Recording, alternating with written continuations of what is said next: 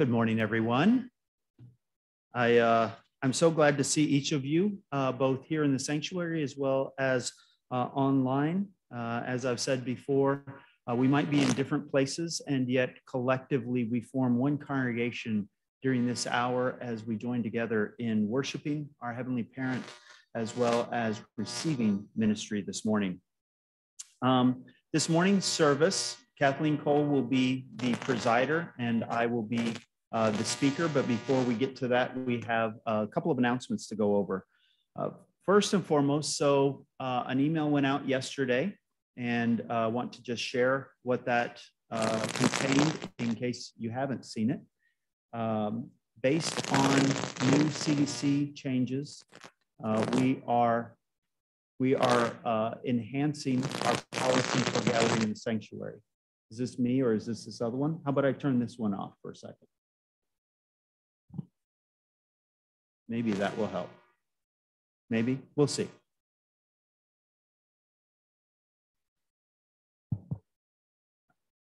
So CDC came out with new recommendations this week. And based on those recommendations and the new landscape that COVID is now in the midst of, we are altering or enhancing our policy here, which is we are recommending masks be worn within the sanctuary. During singing of hymns, it's mandatory. As you are singing a hymn, we recommend that masks be worn in the sanctuary as well as throughout the building while we are gathered. We also request that if you are experiencing COVID symptoms, please notify the pastorate. We would like to be aware of that, and we would also like to pray for you as well as others who might be impacted. So if you are experiencing symptoms or you have been exposed to somebody who has COVID, please notify the pastorate so that we are aware of that. A couple of other announcements that we have. We will have our church classes on Tuesday night, adult classes at 7 o'clock.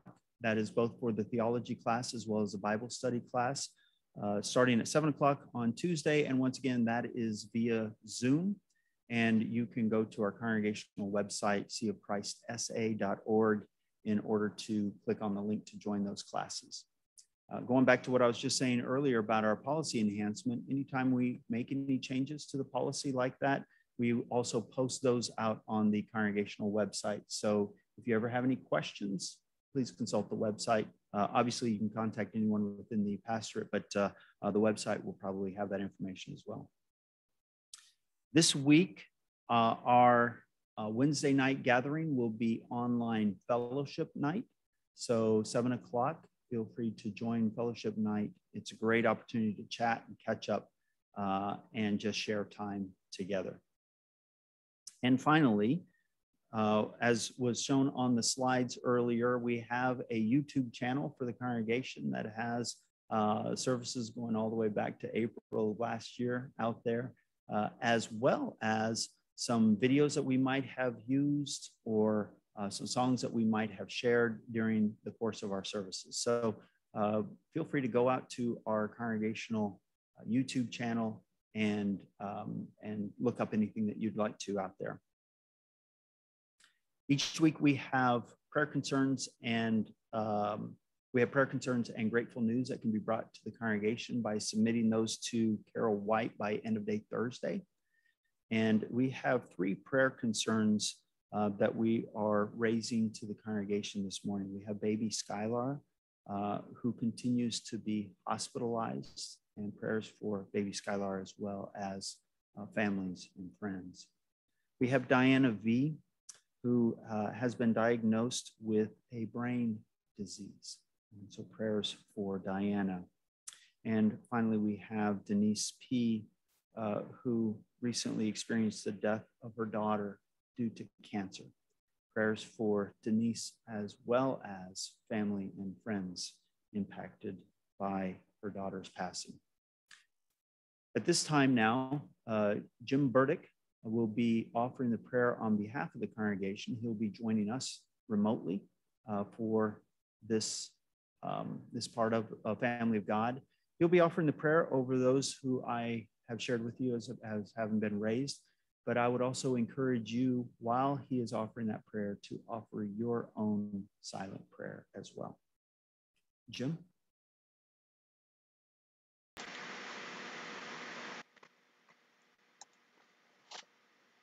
Our kind Creator, we approach you in humbleness, in love for you and love for one another, because we've been asked to share the burden and the concerns with some of our church family.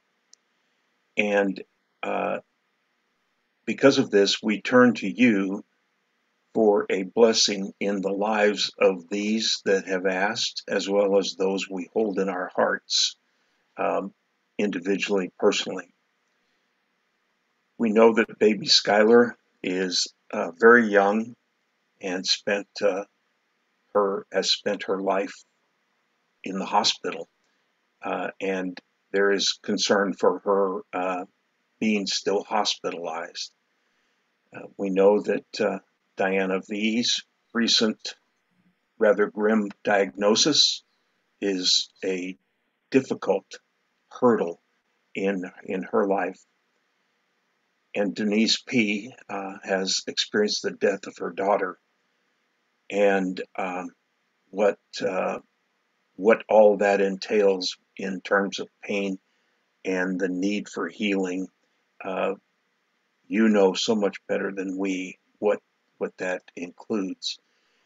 And so often the things that people have asked for and turned to you for are things that perhaps we can do something about, but that need that extra knowledge and love that comes from our master surgeon, our Creator. And then with our faith turned to you, we feel like it is possible that a oneness and a healing nature can take place. We also seek relief from things that have affected us and even continue to affect us because of the ongoing pandemic. And we ask that as we go through our daily life, we will know the things that we should do to help in combating, controlling this horrible situation, and then give us the strength and the courage to do those things exactly. We also seek world, national, local, and personal peace and shalom.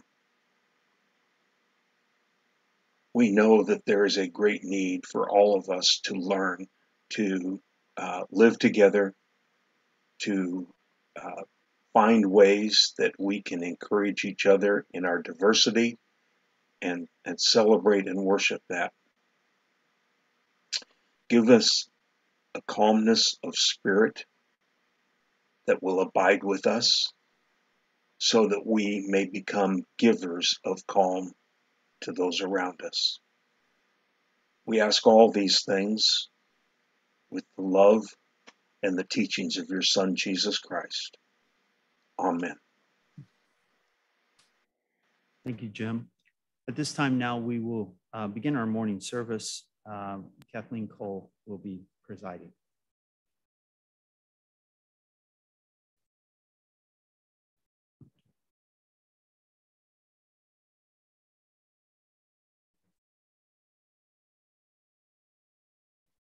Good morning, everyone.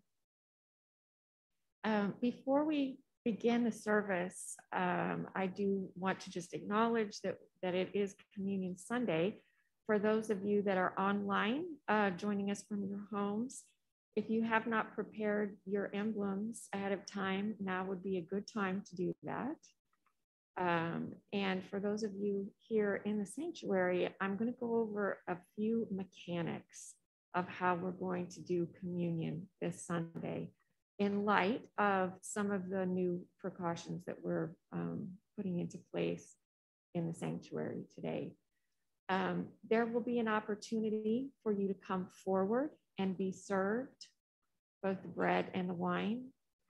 I do understand that when in serving, you are getting fairly close within 6 feet of another person.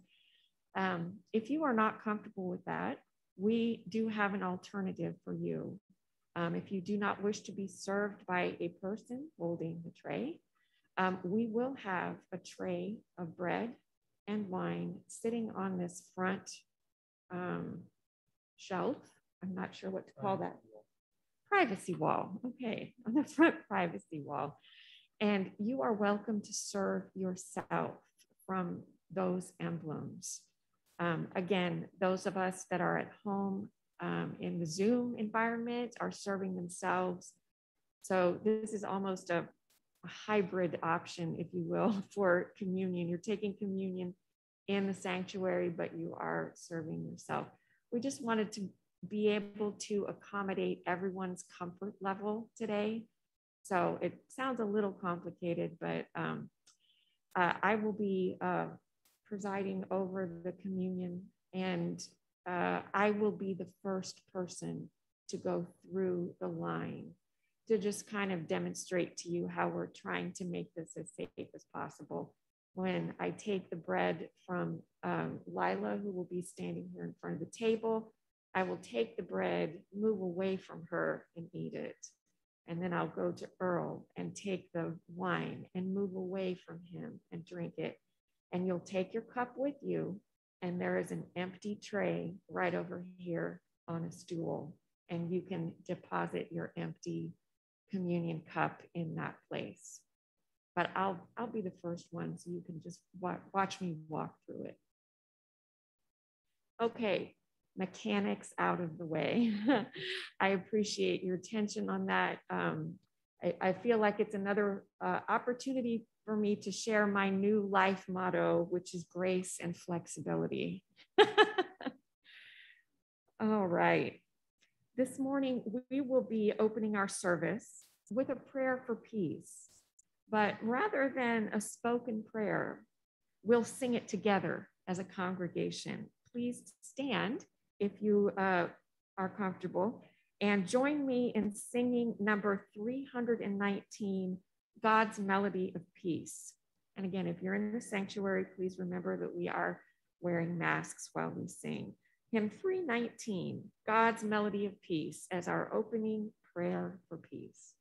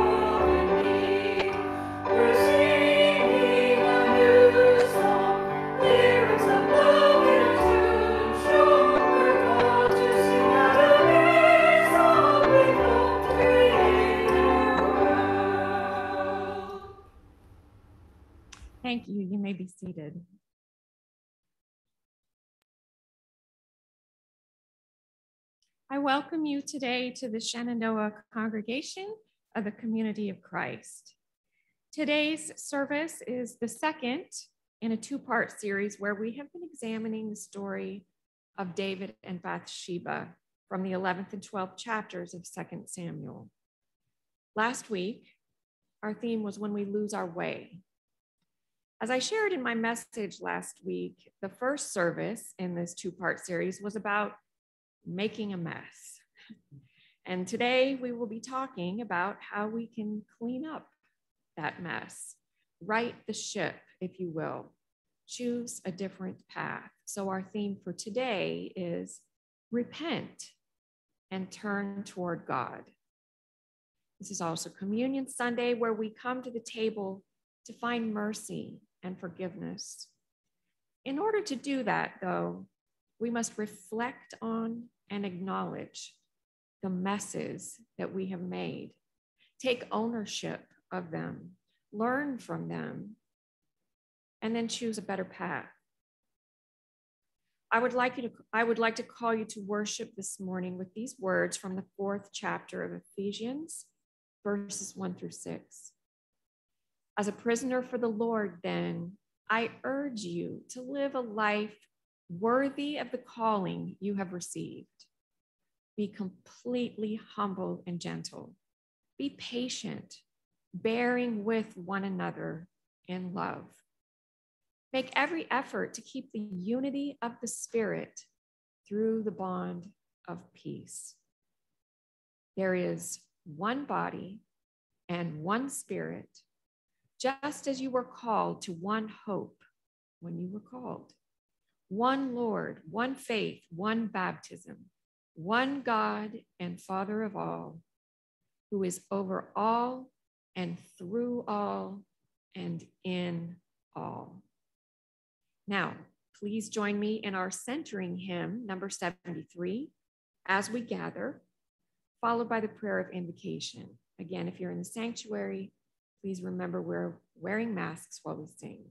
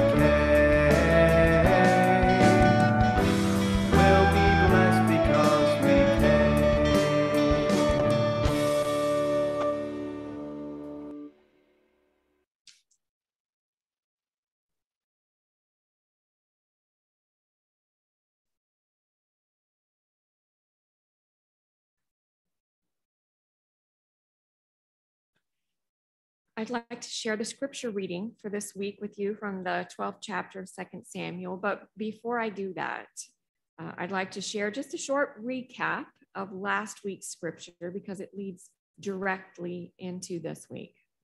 David sees Bathsheba and sends some of his messengers to find out about her. When they return, they inform him that she is the wife of one of David's most trusted soldiers, Uriah the Hittite.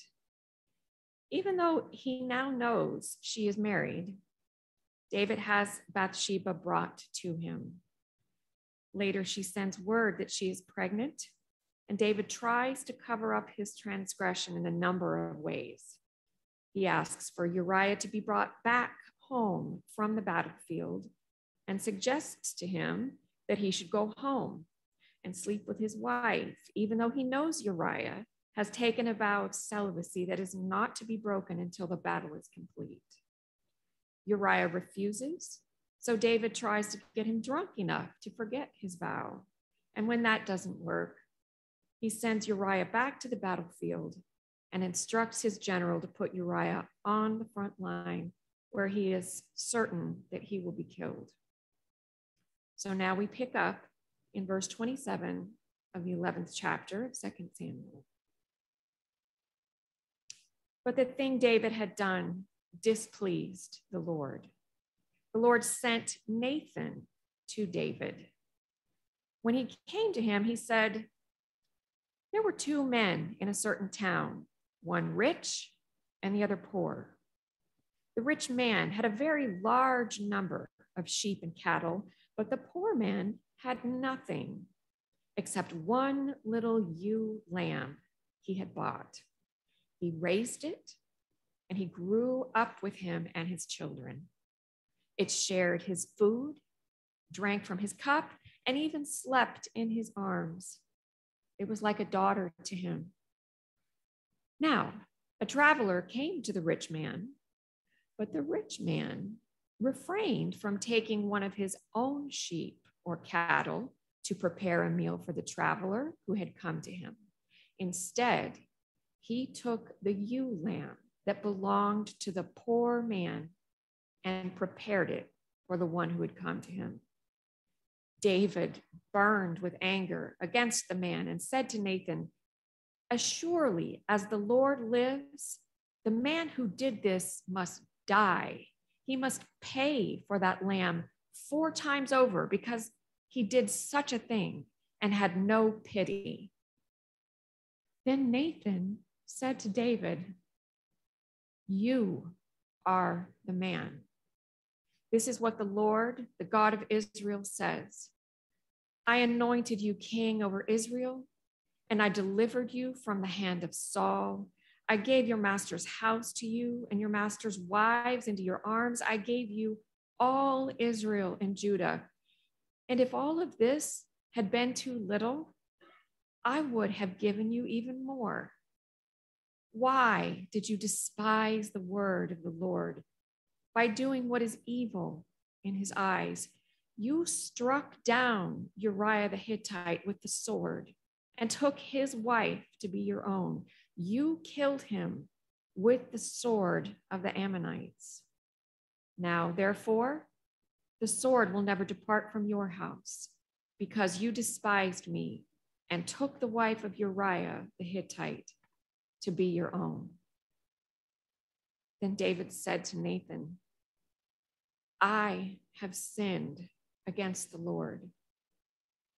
Nathan replied, the Lord has taken away your sin. You are not going to die. David is starting down the path of repentance. He is beginning to turn toward God. The first step is acknowledgement and ownership. I'd like to share a video testimony with you. This is a short segment from a TED Talk that we found a number of years ago. This is a TED Talk about a man named Tom and a woman named Thordis. Tom is from Australia. Thordis is from Iceland.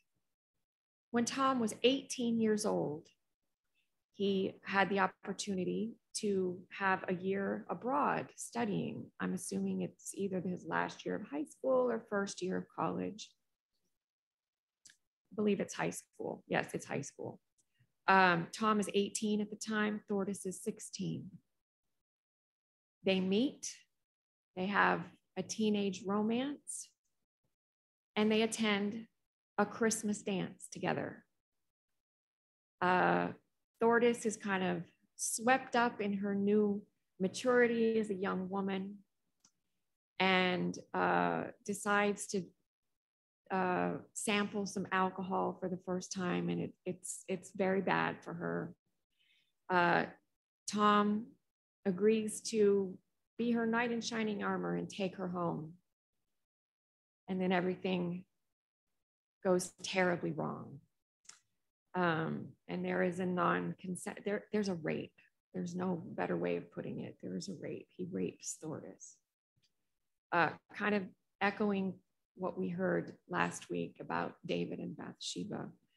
I'd like you to listen to this short excerpt, and you're going to see how Tom starts to he starts to refuse his responsibility. He doesn't acknowledge, and then that changes. Deep down, I knew I'd done something immeasurably wrong. But without planning it, I sunk the memories deep, and then I tied a rock to them. What followed is a 9-year period that can best be titled as denial and running, when I got a chance to identify the real torment that I'd caused. I didn't stand still long enough to do so. Whether it be via distraction, substance use, thrill-seeking, or the scrupulous policing of my inner speak, I refused to be static and silent. Amidst this noise, I also drew heavily upon other parts of my life to construct a picture of who I was. I was a surfer, a social science student, a friend to good people, a loved brother and son, an outdoor recreation guide, and eventually a youth worker. I gripped tight to the simple notion that I wasn't a bad person. I didn't think I had this in my bones. I thought I was made up of something else, of my nurtured upbringing, my loving extended family and role models. People close to me were warm and genuine in their respect shown towards women. It took me a long time to stare down this dark corner of myself and to ask it questions. 9 years after the Christmas dance, I was 25 years old and headed straight for a nervous breakdown. My self-worth was buried under a soul-crushing load of silence that isolated me from everyone that I cared about. And I was consumed with misplaced hatred and anger that I took out on myself. One day, I stormed out of the door in tears after a fight with a loved one, and I wandered into a cafe where I asked the waitress for a pen. I always had a notebook with me, claiming that it was to jot down ideas and moments of inspiration, but the truth was that I needed to be constantly fidgeting, because in moments of stillness, I found myself counting seconds again. But that day, I watched in wonder as the words streamed out of my pen, forming the most pivotal letter I've ever written, addressed to Tom. Along with an account of the violence that he subjected me to, the words, "I want to find forgiveness," stared back at me, surprising nobody more than myself. But deep down, I realized that this was my way out of my suffering, because regardless of whether or not he deserved my forgiveness, I deserved peace. My era of shame was over. Before sending the letter, I prepared myself for all kinds of negative responses, or what I found likeliest, no response whatsoever. The only outcome that I didn't prepare myself for was the one that I then got. A typed confession from Tom, full of disarming regret. As it turns out, he too had been imprisoned by silence. And this marked the start of an 8-year-long correspondence that God knows was never easy, but always honest. I relieved myself of the burdens that I'd wrongfully shouldered, and he in turn wholeheartedly owned up to what he'd done. Our written exchanges became a platform to dissect the consequences of that night, and they were everything from gut-wrenching to healing beyond words.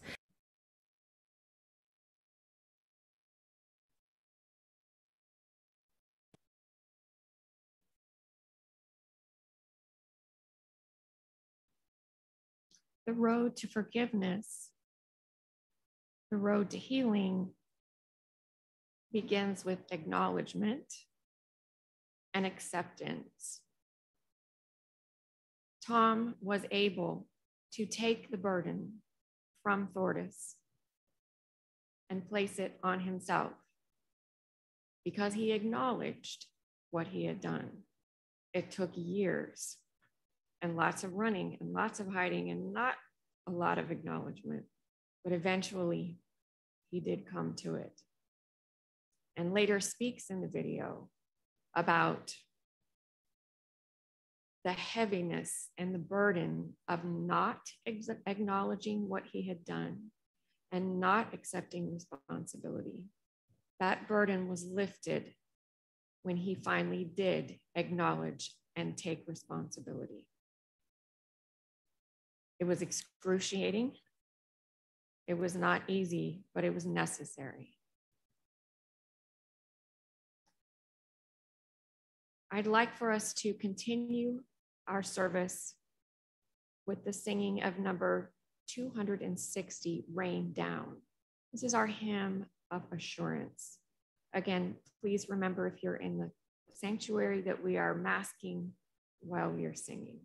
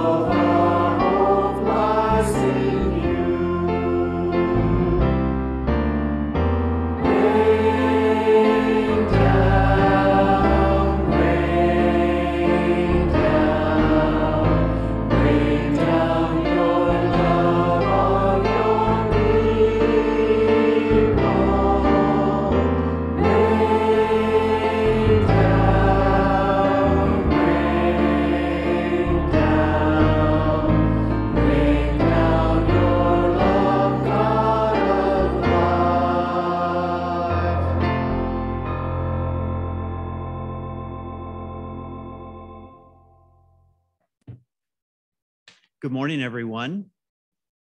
So Kathleen brought us up to speed from last week's story of David. And that story has just about everything in it.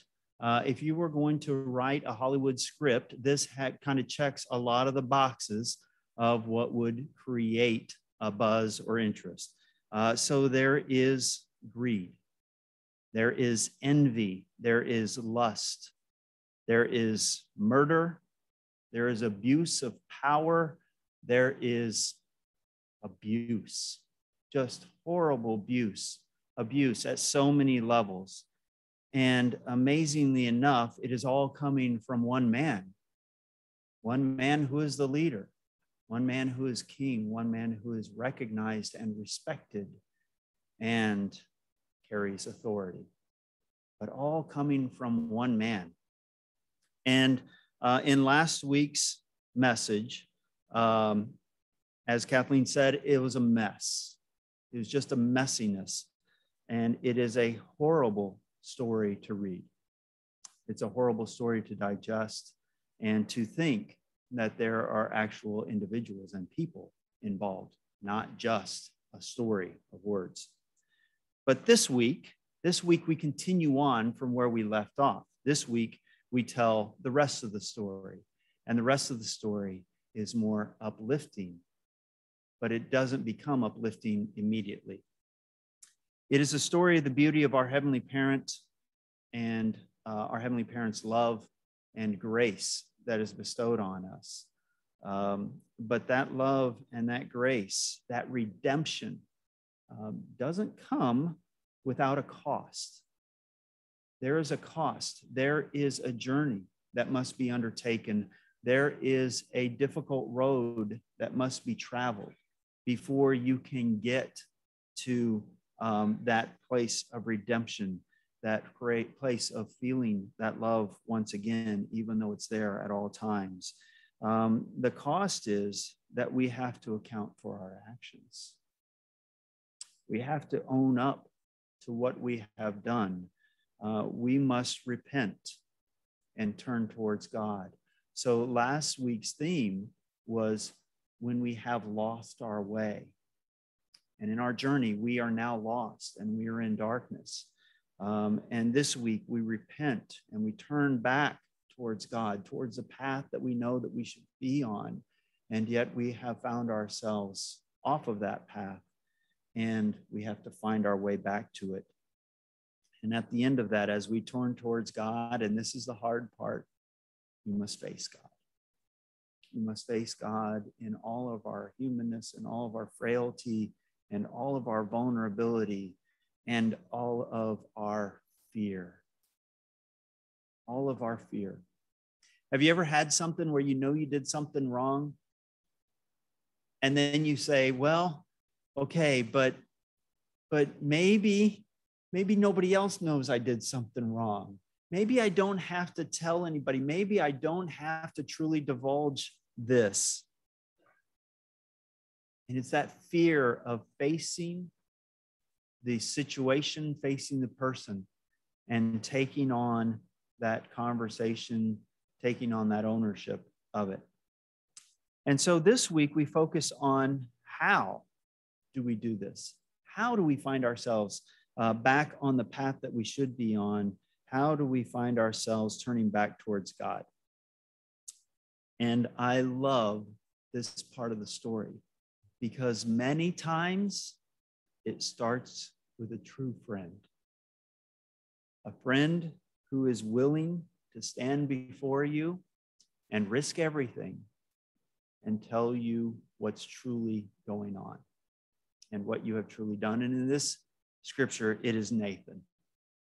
Nathan stands before David. Now, Nathan was a prophet within the kingdom and therefore would be the right person to take on that responsibility. But it would have been easier for Nathan to run away and say, David, you're doing a great job. You know what? We're all happy with you. You keep doing what you're doing. Instead, Nathan came up to him, and Nathan was very smart. Nathan tells a story and says, and when I read that story, I thought, this is similar to Jesus telling parables. When he's calling people out and their actions out, he does it in a parable. And it just takes some of that edge off. It's still very pointed and it's still very effective. And yet it takes some of that edge off. And Nathan shares with him the story of the rich man who slays the lamb of the poor man and takes from him everything that he has rather than take from him his own self. And as the story went on, and Kathleen shared this with us, David's response is, well, my goodness, that man ought to be put to death. That's horrific. That's unacceptable. I can't even believe that would happen. And then Nathan, in that beautiful moment, says, that man is you. And there are moments in our lives in which it feels like we get hit by a 2x4 upside the head. And that was David's moment right then. And Nathan delivered it.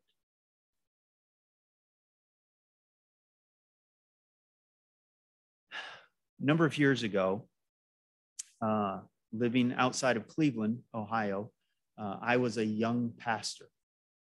And I was a co-pastor with another person who had grown up in the Elyria congregation.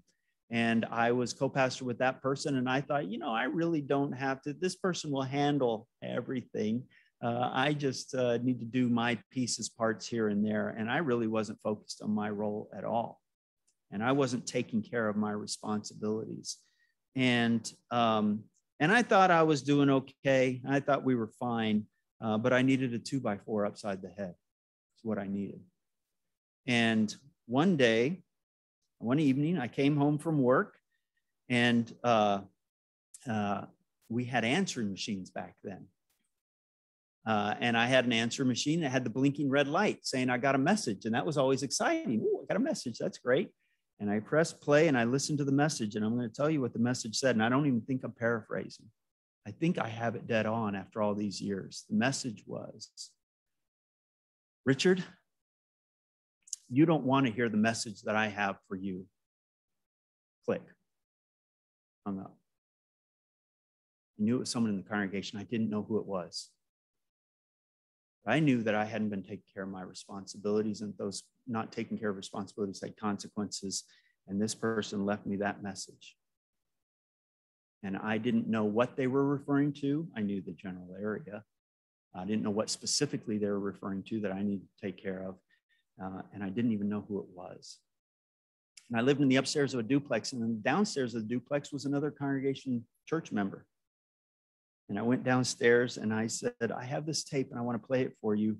Please help me know who this is so that I can go and make amends and find out what is going on and where I have obviously failed this person. And I can start writing my own ship. I had listened to it probably 10 or 12 times already before I went downstairs. We listened to it probably another 10 or 12 times. And she said, I don't know who it is, Richard. Can't help you. I never did find out who that was that left me that message.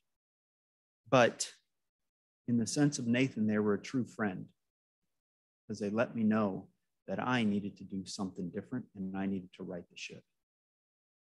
And I began to repent in my own way. And I began to turn back towards my responsibilities towards God in a new way. Sometimes we need that good friend. And when we have that opportunity to repent, we need to take it.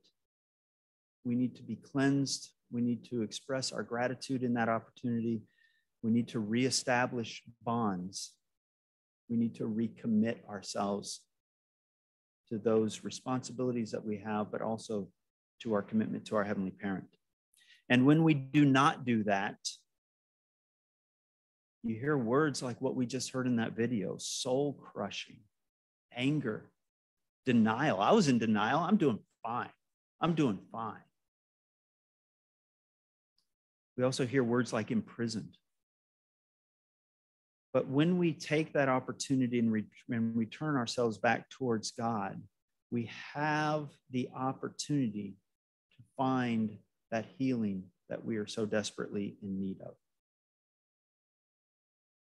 And this morning, we come before the communion table, sacrament of the Lord's Supper, designated exactly for this healing process to begin. I want to read to you what comes out of the priesthood manual regarding the ordinance of the Lord's Supper. And it uses words that I did not expect to find. The ordinance, by casting us up against the plumb line of Christ, gives us a necessary and sometimes excruciating experience. We grow accustomed to the crookedness, and we need the frequent reminder of the straightness, which is our calling under God. I can tell you this: in all the years that I've partaken communion, I don't think I ever said, I would describe it with the word excruciating. And yet, after reading that, I realized that is exactly what it should be when we find ourselves out of step with our Heavenly Parent and we are trying to turn back to Him. The communion table is a reminder of that straightness that we should be on, and that should be a hard experience. We heard Thordis describe with words like gut-wrenching as that path was started on. We heard words excruciating, and one I just read, as well as how Kathleen described this path. These are not easy words to accept, and yet they are important words as we come before the communion table this morning. When we have entered into this exercise of partaking of the Lord's Supper with earnestness, with intention, with soul searching behind it, when have we lost our way? Who do we need to reconnect with? Who do we need to have those soul-bearing, vulnerable conversations with? And when do we need to turn back towards our Heavenly Parent? And the beauty is, God gave us the mechanism through this morning's partaking of communion. And if we enter into this with that honesty, then we can use words that Thordis used. She went from gut-wrenching to healing beyond words. Healing beyond words. I'll phrase it to you this way. You know, when a kid goes to wash their hands and wash their face, sometimes the parents will say, now, did you wash your hands and face, or did you just get them wet? Right? We come before the communion table today to be cleansed. And to be cleansed, we have to scrub. We have to do our part. So if we want to be clean as we exit this sanctuary this morning, first we must scrub. And then we can experience healing beyond words. I ask of you today, as I ask of myself today, please look deep inside yourself, repent, and turn towards God.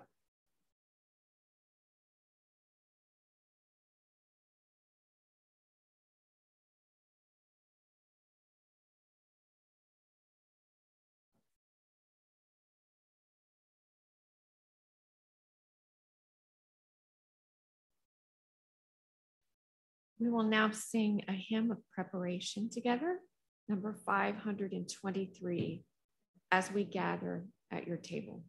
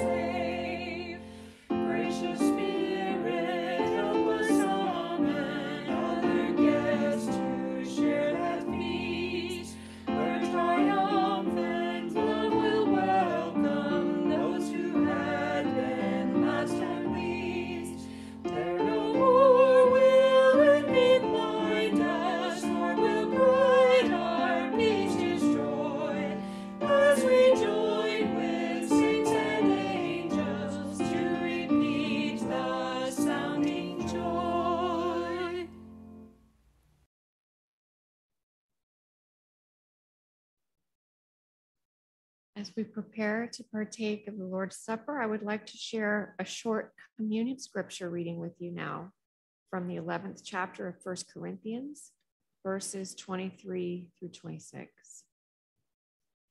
For I received from the Lord what I also passed on to you. The Lord Jesus, on the night he was betrayed, took bread. And when he had given thanks, he broke it and said, "This is my body, which is for you. Do this in remembrance of me." In the same way, after supper, he took the cup, saying, "The cup is the new covenant in my blood. Do this whenever you drink it in remembrance of me. For whenever you eat this bread and you drink this cup, you proclaim the Lord's death until he comes." And now, as much as possible, as much as you are able, please kneel facing the emblems while Earl Anderson offers the combined prayer over the bread and wine.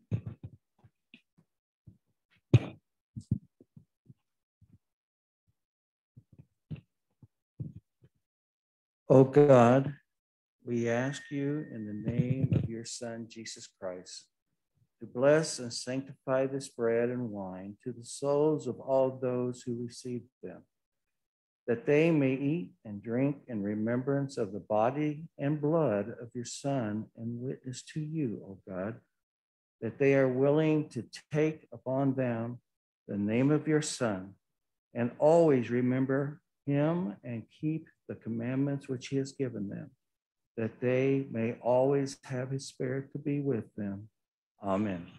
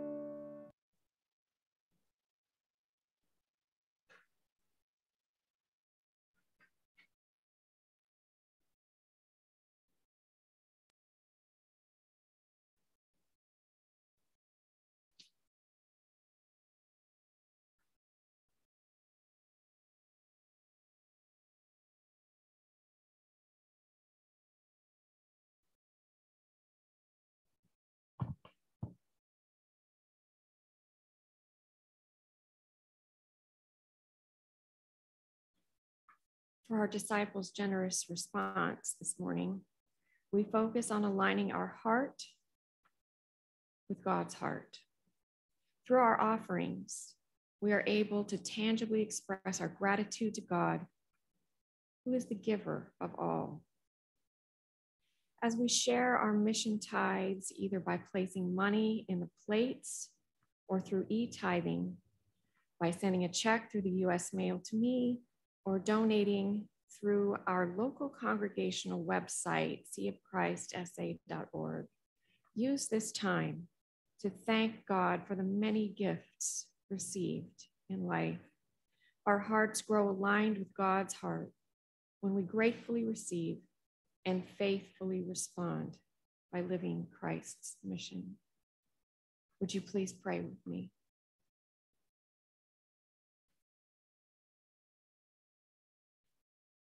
Heavenly Creator,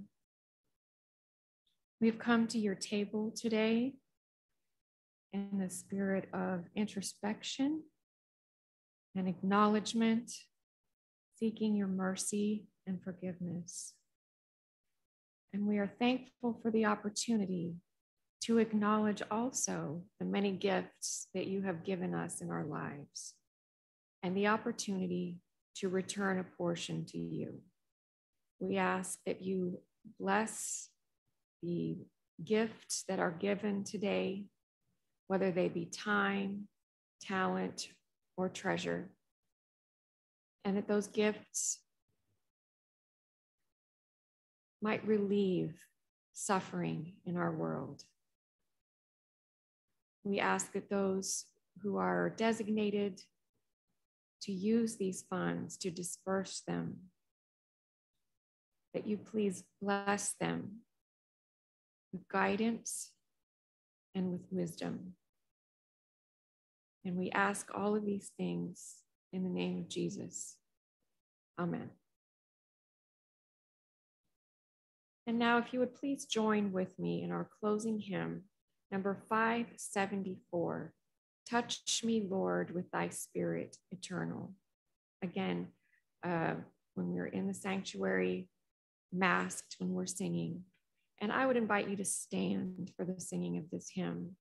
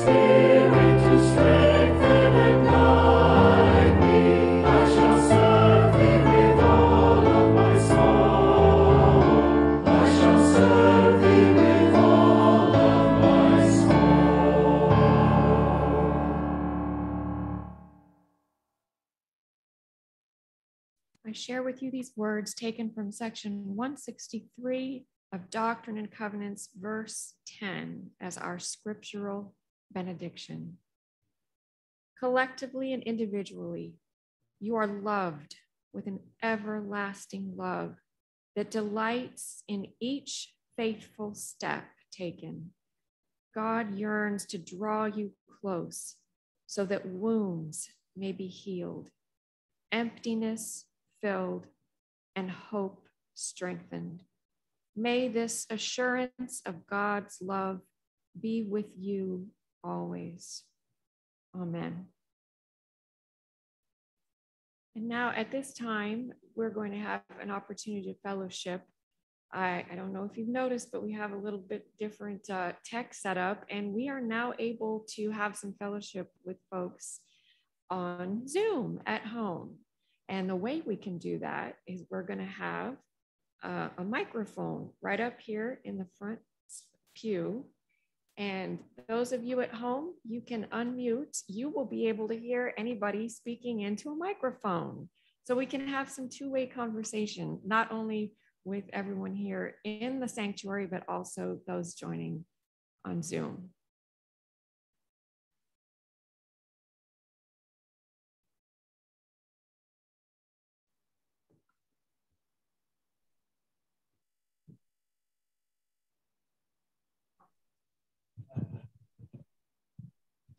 Howdy, everybody online.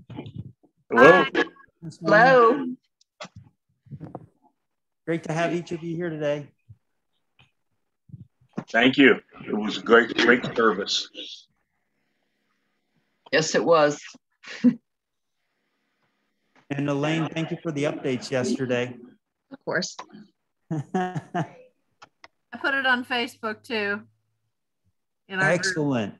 Thank you, Kim. So I had just read an article about restorative justice after rape.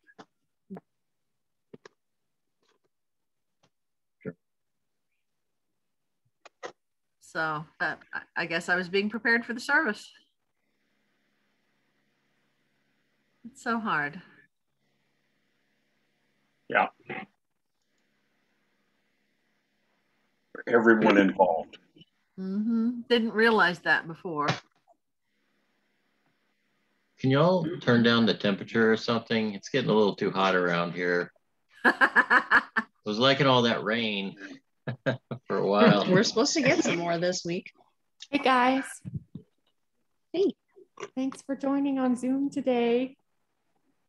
Thanks for having It's nice to be able to. Yeah.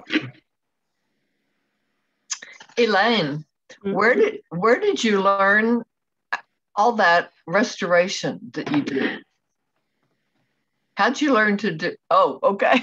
Chris and his stepfather have like built houses and done renovations, and the rest of it was just searching on YouTube for how to do anything.